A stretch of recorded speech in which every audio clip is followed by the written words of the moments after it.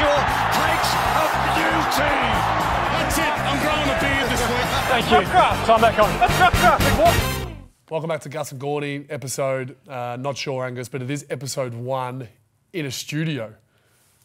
Well, I mean, I guess depends on how you define studio, but this is definitely a Sorry. step up from the This Casey is a Fields. studio. Well, yeah, but I know, but were we in a studio previously? yeah, because we had the stuff on the walls. Benny Gibson did put a lot of stuff on the walls and kept it soundproof. But no, it's good to be here. This is incredible. If you're listening over audio, you won't see the sort of setup we've got. Well, they'll hear the sound though. The sound will be The sound incredible. will be pure. But yeah, it's good to be here. And we've got a big guest. This is a huge week for our podcast. Yeah. Want to introduce our guest? Yeah, well, we've got We'll slider number 100, which is how many behind you? It's 19. That's weird that you're 19 behind Angus in terms of the pecking order. But we got David Neitz. Welcome, David. Yeah, thank you. Good to be here. Yeah, it's a bit weird. I expected Neil to give me the tap on the shoulder a little bit earlier than that, but he said that he's saving me up for number 100. But Who were you behind? Was Jeff Farmer before Jeff you? Farmer was in front of me. That hurt a little bit, that I've got hurt. to say. Yeah, you know, all this mateship, all the stuff that we went through. Yeah. Like the Wizard, he gave us the flick, went to Fremantle, he gets in before me. I was questioning our friendship for a little while there, but no, I finally got the gong last year, which was great. So how many of under the rev? How many have slid that were coaching? 2, yeah, the Wizard and myself. Okay. So there's a few unhappy boys out there, but A few disgruntled sliders, I reckon. Probably a bit stiff. How are we feeling 100 without getting more than 2 past players? On Melbourne v Collingwood. I know. Neil's just got his new mates. He's all about the celebrities, you know. Okay. He's changed. He's changed that. There has been a couple of names dropped early that they're real celebrities. Like they have. Mick Fanning's a real celebrity. He's genuine. Eric Banner's pretty. Yeah, that's reasonable. Yeah, you'd have international. But they're after us though, Angus. We just got to remember that. The Saints stuff brings him down a tiny bit, doesn't it? The fact he's a hardcore Saints supporter. Yeah, that does. Yeah, I mean we love St Kilda. Well, we don't, but no, we don't. We love the fact that a big Hollywood superstar loves AFL. Loves the game. Yeah, loves the game. We're into that. Chris Hemsworth, has he done it? Because he loves the doggies. That'd be another big one that we could get. I guess we're talking out of school now. We are. Anyway, does yours count? As in, well, I've got the beanie that says. Yeah, I know, but.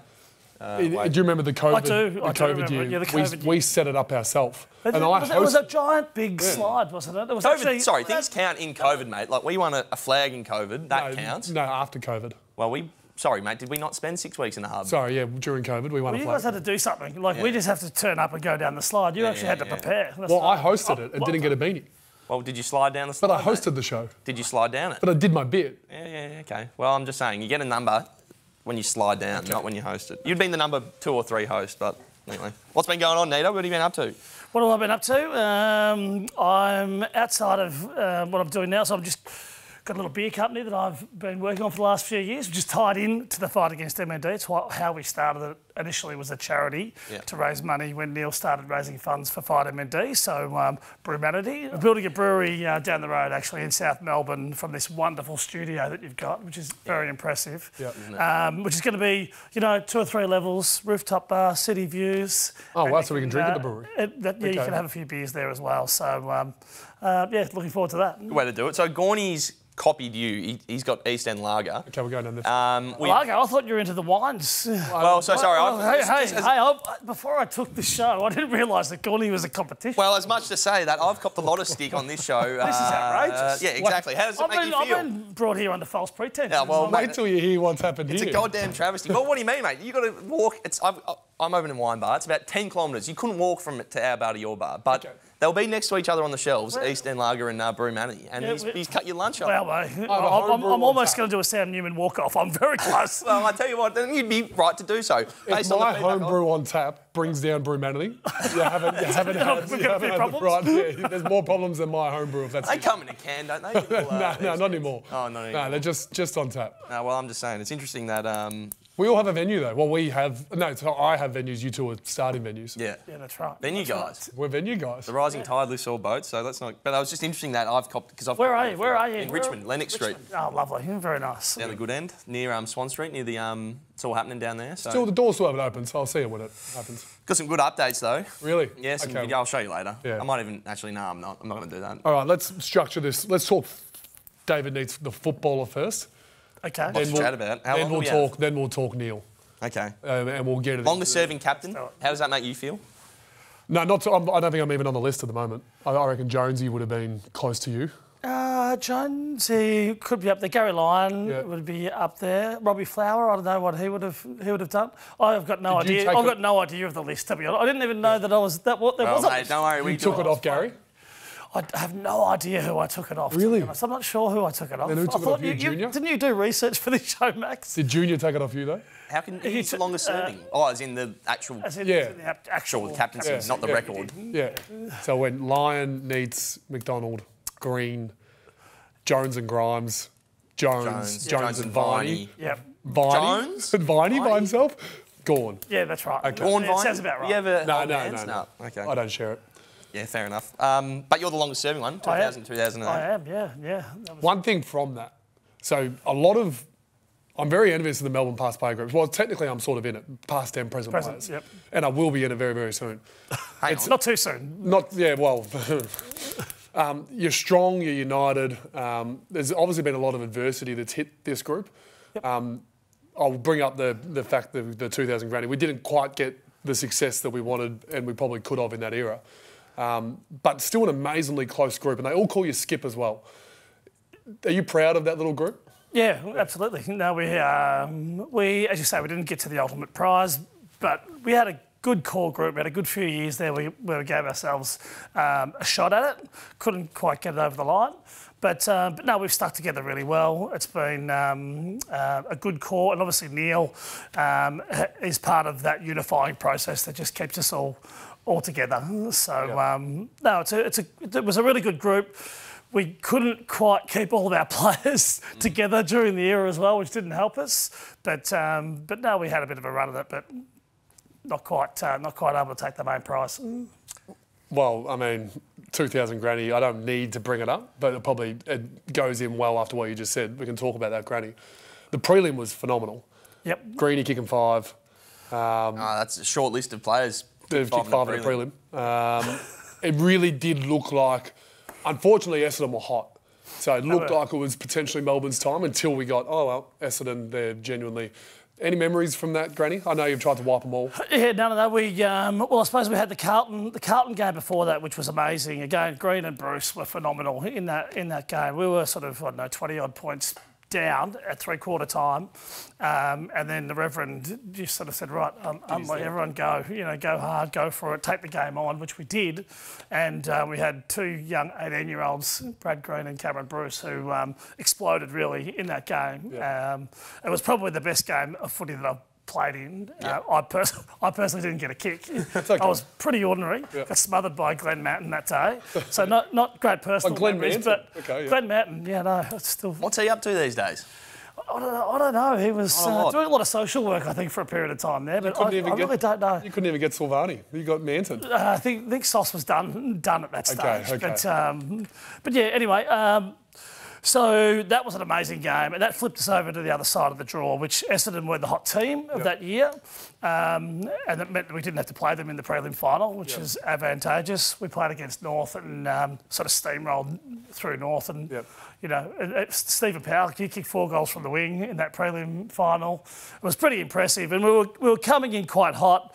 We'd won, 10 or 12 on the trot, but unfortunately came against Essendon. Were just they lost 1 game for the season. Lost the last game of the year, didn't they? It was the last game of the season. Yeah, Terry Wallace brought in the flood against the Doggies, a full flood, and that sort of they weren't able to get through that. So. But they were just too good on the day, and we thought that we'd have more opportunities, but that sort of never really eventuated. We talk about the 2021. People think Caleb Daniels sling tackling me to the ground, and then we go kick 15 goals from that moment. I don't think that is the turning point, but now that you mention it, maybe. Yeah, maybe. Michael Long bump on Troy Simmons. Yeah. Potentially similar. Bit of a turning point early in the game. Yeah, I don't know whether it was a turning point. I think they were quite dominant really from the outset. We had some opportunities in the first quarter that we didn't make count. I was guilty of that, but as the game sort of went on, it was quite clear that they were just on top in a different sort of level to anyone else that year. Yep. Well, I don't know why Gawny's asked you so much about it. It feels like a bit of a down topic. There's a lot of other good stuff that we've... Stay here the whole interview. You need to... Okay, well, geez, kick your man while he's down, why don't you? I think we could have said something about 300 games, 631 goals. How many 300-game players we had? We've got two, 1 or 2. And You've got Chunk as well, haven't you? I was about to say, nervy when he was playing the first 6 games of... Yeah, look, you know, he got up to 305 and it was, you know, had the voodoo doll out. But... you made a call to Goody, didn't you? I just left it to the voodoo gods. But no, look, it would have been a very worthy guy to take over that little mantle. But look, it was great to get to 300 games, 306 games, 6 good ones, and yeah, it was great to be able to just play for that long, I guess. Yep. Is anyone? Sorry, I'm dipping into a depressing thing again. Don't go. I'm going age. Okay. Is anyone still playing AFL right now, and you are still? I don't think so. Who am I thinking? Pendlebury maybe. That sort of era, Buddy. You know, those sort of guys would have been starting out, I suppose. So there was a couple, because Jonesy was your last Melbourne. Melbourne player, yeah. So there's a couple. So you were able to hold Jonesy off from games played, and I'm sorry, I'll probably kick a man while he's even further down again, but you're second at the club for contested marks in the history of the club behind. Who's first? Behind Max Gorn, just sitting over there. So did you get a few on the lead? Did you know that? That's a little bit disappointing. But I mean, look, you know, I used to have an opponent when I played Max. You just sort of float around by yourself and the back, back blocks, just taking marks at will. You must have had a bit of speed. Did you have a bit of speed? Just by yourself, mate. I had a defender. Yeah. There was no chopping the arms was okay back in the day. Okay. You know, it was a very, very different scenario. Okay, contested marks are well, I can't beat someone to the ball in my speed, so every mark I take is contested. Yeah. Where I dare say you would have been able to get out of the lead a couple of times. A couple of times on the lead, yeah. Yeah, which aren't counted. So, I mean, I think I'd rather your career, judging by what's going on here. 7-time Melbourne leading goal kicker. No one could get you. Robbo, Ox, Jeff? No, Robbo is always upset with me because whenever I didn't play, he'd come up and kick sort of 5, 6, 7 goals. So he reckons that he would have been like almost a 1,000-goal player if I hadn't have been there. I was just in his way. And Robbo would have brought that up. He has every single time, every time. Yeah. He starts off most functions, Russell Roberts. He still does a lot of functions around the football club. Starts off most functions with a highlight of his own. Yeah. There's a few to go through, to be fair to him, so fair enough. But I know, didn't get that mark of the year, though, unfortunately, for Robbo. Yeah. Great at him. Now, we've gone through a lot of accolades. Obviously, All-Australian, International Rules player. Couple times. Keith Louis Truscott medal. David Neitz bar, is that the best of the accolades? That is the highlight. Do you get free tins when you go in there, or...? I have had a couple of free beers. Okay. And look, my greatest story was the first time I went in, Boxing Day test. That's big. It was big, and I don't usually go, but I had a mate of mine who does go, and for whatever reason we didn't go away that year. So I rang my mate and said, "Look, I'm gonna come in, go to the cricket." And unfortunately, the rain just started to come at that time. I arrived and I said, "Well, where are you, mate?" And he said, "I'm at the David Neitz bar." So I thought I'd better steel myself for this. Went into a little bar, grabbed myself a quick beer because I knew something was coming. Was it a big thing when you walked in? Surely everyone, wow, that's David. It was pretty loose. My mate had organised for about 30 people just to chant my name. And that chant went from a Nita chant to a shout the bar chant. Okay, And that's, my mum's Scottish. I've got some heritage in that. I was, really concerned about this. Where's this going to end? Yeah. But luckily, the old bloke behind the bar, I went to the bar and he just said, "Mate, you just stand there and hand out these beers. I'm just going to keep pouring them. You keep handing them out, and you'll look like a superstar." So, and no bill came. Oh, that's it was fantastic. How did that come about? How do you come your way into a bar at the MCG that's named after you? I have no idea what the process was, but there was so Peter French at the MCC for a very long time. I had been retired for a couple of years, and I just happened to be in the players' rooms after a game a few years back, and then he just turned around and said, "Oh, Nita, how are you? By the way, we're naming a bar after you." Like, okay, sure. That was my notification. Next minute, I got an invitation in the mail to go to the launch of Is it a type of thing that is there for good? Like, can you ever change the name of the bar? I believe it's there for good. Okay. Well, you're eyeing it off, Max. No, I mean... No, he's coming for you. Look at him. You already got a couple of... You already got 2 bars. Walk out of here, How many bars do you need? Can you get your own beer in your own bar?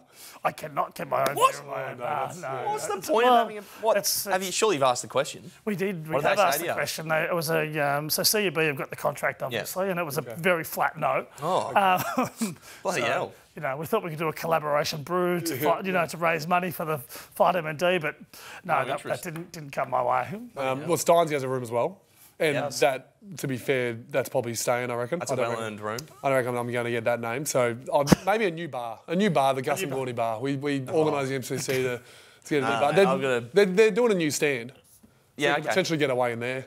Well, it's all about who you know, isn't it? Or in the get your name. Podcast room, I mean, so, you know, you've got to go with the technology these days. Yeah, yeah. Well, we'll watch this space. We'll talk to some people, but... All right, let's get on to Neil.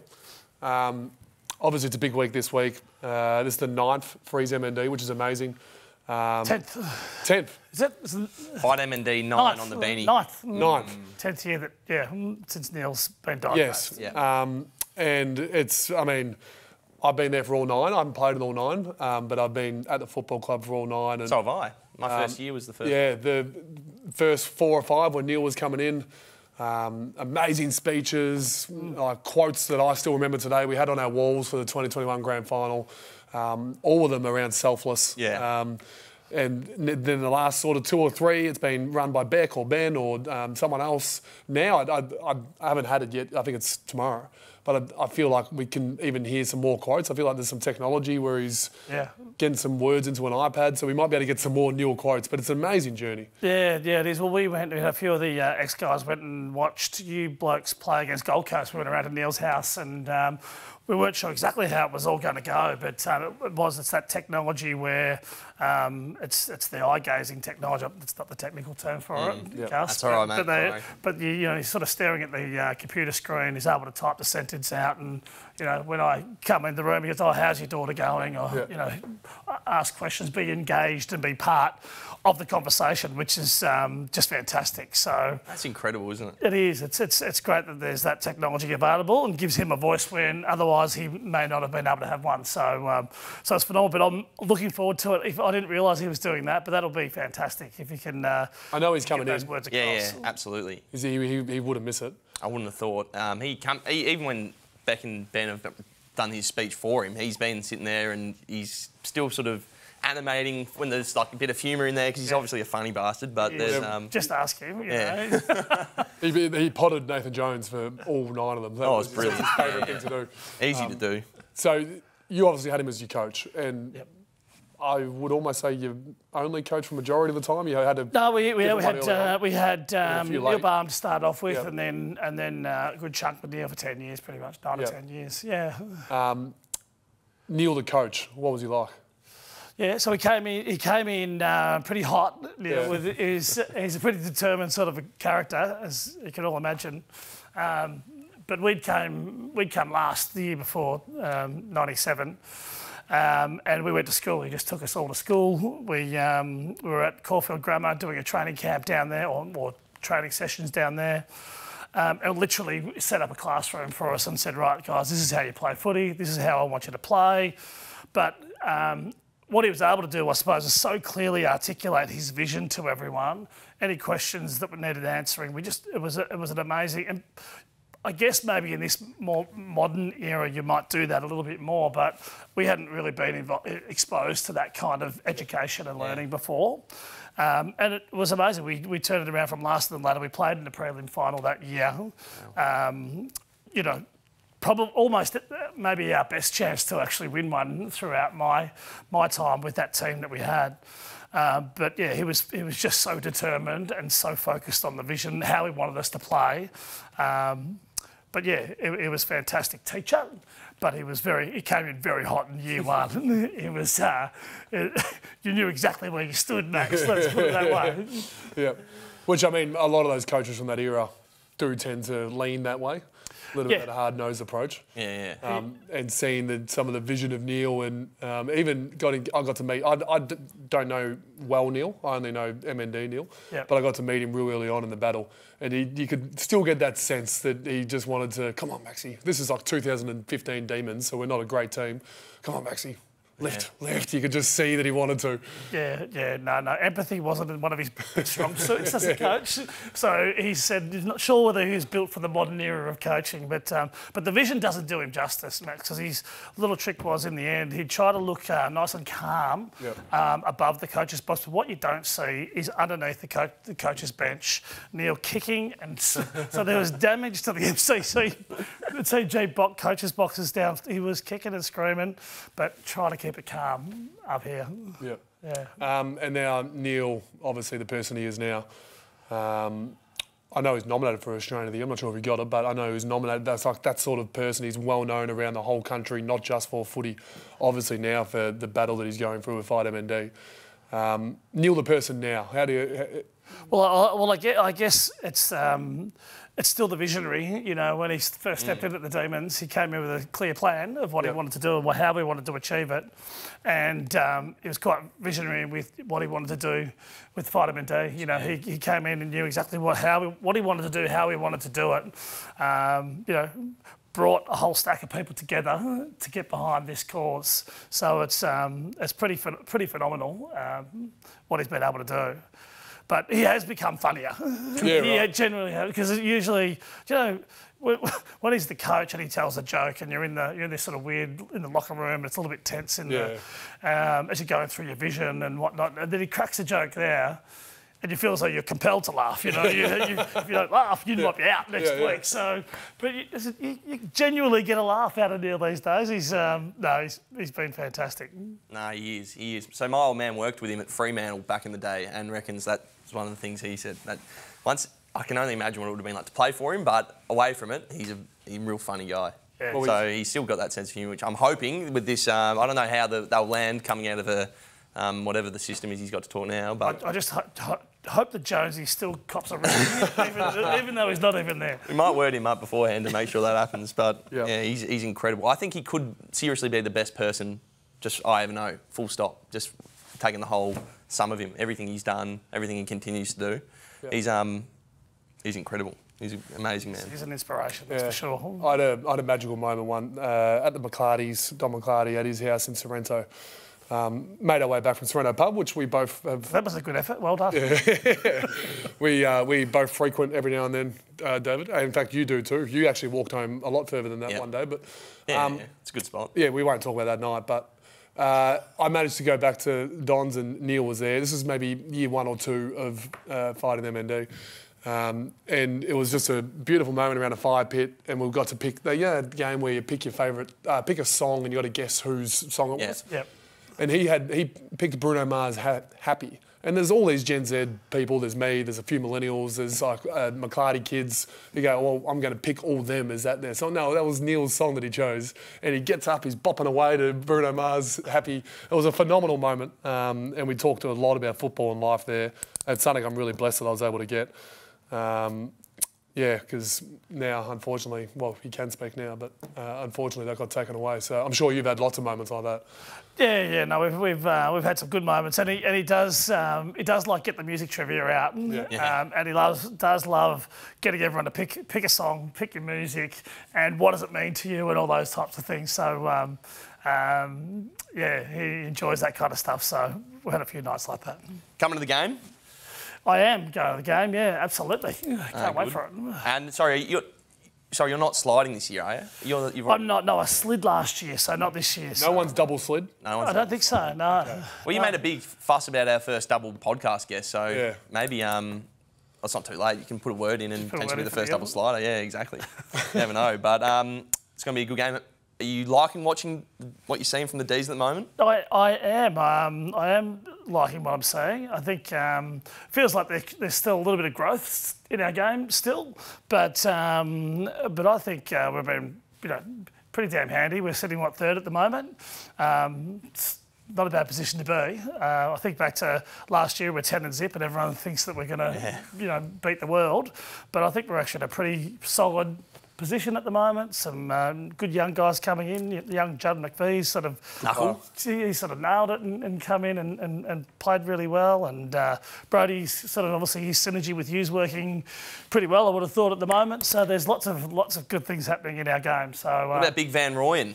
The big Roo, yeah, it was good. And even last week, I was hoping for him, because he just competes so hard, the big fella. And but every possession that he's had so far, I reckon, in AFL has been a hard one possession.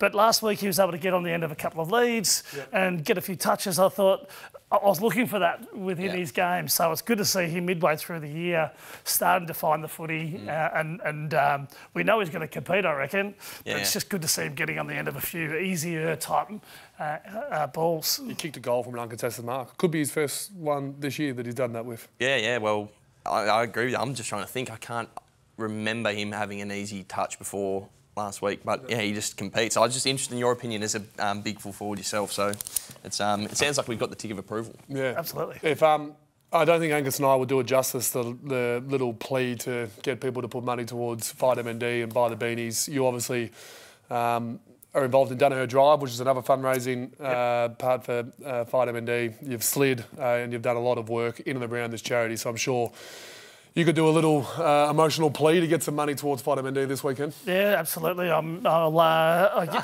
having to look down the barrel of the camera. I don't do that very often, Max.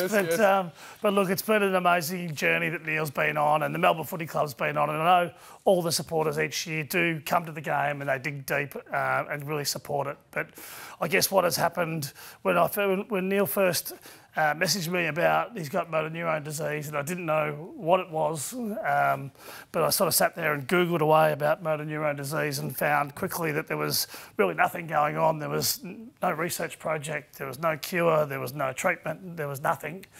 And to think about where we're getting to now, where that feeling of helplessness and hopelessness that I felt at that particular point in time has changed quite a bit. We haven't got the cure at this stage, but there are research projects going on. There are things that you can do. There's a lot more in place in terms of care, but there's a hell of a long way to go. And so I hope that everyone can get behind the cause, and I'm sure the Melbourne people will. Thank you. Well, thanks, Nita, for coming on. Yep. That was great. Yeah, probably best guests we've ever had. I mean, we've had some good guests, like Nazim, who's one of Angus's good mates, a comedian. Yeah, he's a good man. I think. You don't want to uncan. Let's leave that. Don't want to go there. Just leave that alone. I think in terms of accolades, let sleeping dogs lie. We don't need to fight. Well, thanks for having me, guys. I really appreciate it. Pleasure, mate. The website is fightmnd.org.au. You can buy a beanie pretty much from anywhere these days, but Bunnings and Coles are the main two, or at the game. We'll come back after this break. Hey footy fans, it's Christian Salen here. The team at Zurich Insurance have been huge supporters of FightMND's annual Big Freeze campaign since they joined the club as our major partner. They've donated over $100,000 to date and are presenting partner of the club's annual Zurich Walk to the G on King's birthday. Make sure you head along before the game, grab your Big Freeze beanie and support Neil Danaher in his fight against MND. Back to you, boys. All right, Gussie, we have a special guest today. I'm really excited. We teased him in episode 1. I think we had a little bit of how you going? Good luck for the year. It was a big debut. Yeah, there was. There's been a groundswell of Melbourne faithful begging him, please get him on the podcast. Listen to the people. We have Jacob van Rooyen on the podcast. Hello, Jacob. Boys, how are we going? Very well. Now, we've got him by Zoom. Because I don't know why, but he just didn't want to come in today. Well, but we also didn't do any groundwork and tell him where we did pull this lever late, so we appreciate you very much for coming on. Have we interrupted you? What have you been up to today? Just got home. I was down in Rye surfing, so yeah, literally got home about 5 minutes ago. I love that. Do you shred? Do you shred pretty hard, or? I wouldn't say that. Give it my best crack. Whereabouts in Rye? Gunnamatta? Yeah, Gunnamatta. Famously, not too far I'm not expecting you to remember this name, but James Magner went for a surf with Nathan Jones, both former Melbourne players. You should know Nathan, you weren't his number. But James Magner almost drowned at Gunnamatta. Have you heard that story? It's a phenomenal story. Hopefully that didn't happen to you. Yeah, did you come near drowning? You're all good? No, not today. I think almost did last year. One week, Jaden Hunt, he took me out to Bells Beach, and that was probably the closest I've ever been to drowning. So, Yeah. Did you go any of the other West Aussies? Is that you got a little crew together, or are you going by yourself? I went by myself today. Juddy, usually go with Juddy, but he's off playing golf. He already booked in golf, so just thought, a bit of a solo mission. Nice. Understood. Now, the reason, I mean, as much as we wanted to have a chat about surfing and golf and Judd McVie for the rest of the show, which is a great topics, all great topics. All great topics. The main reason is Jacob van Rooyen is the round 12 NAB Rising Star. Oh, I didn't even know that either. You've been nominated, son. Beautiful. That's great news. I didn't know. Well, I mean, that's the purpose of the phone call. I think we're telling you. Yeah. That's basically why you're here, mate. We will get you on another day, but the higher ups pulling the strings thought it'd be a good idea to get the announcement done like this. I have to put a disclaimer out. Angus voted for Judd. So I don't know how. You must have got all the other votes from the people that actually matter. I'm not sure who votes for NAB Rising Star. Do you know who votes for NAB Rising Star? No, I have no idea. But it's surely a good chance of winning the whole thing. You'd be up there. How many people are playing full forward? Yeah, we got one other West Aussie boy. So, yeah, that'd be about it. Bloody hell. Well, so expecting it, surprised? Did you see this coming or...? Not really. I think I had a pretty good game, one of my better ones, but I didn't really kick a bunch of goals or take heaps of marks. So just pretty solid game, but good, I'll take it. But you took an uncontested mark. Have you taken one of them yet? That was the first one.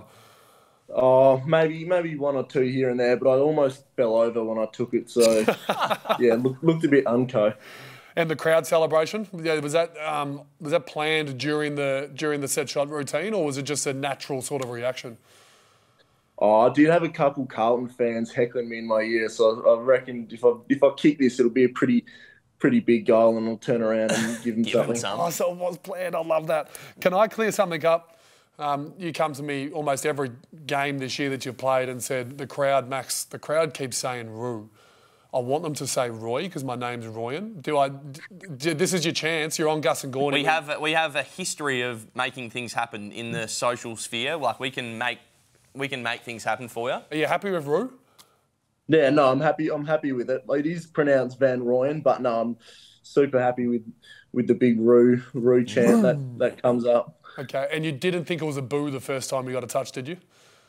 No, I did. I think I got it here and there at the very end of last year down at Casey. It's obviously not in the same magnitude as it is at the MCG. But that's just Choco Williams behind the goals yelling out Roo. Oh yeah, mate. Yeah, you're a cult hero already, and now you're a NAB Rising Star nominee, mate. So, congratulations. Go celebrate how you see fit on a Monday evening. Probably not a lot to do, but easy. Cheers, boys. Hi, Gus and Gawny listeners. It's Christian Petrarca here. The team at Zurich Insurance have been protecting Australians for over 100 years, from individuals and families to businesses large and small.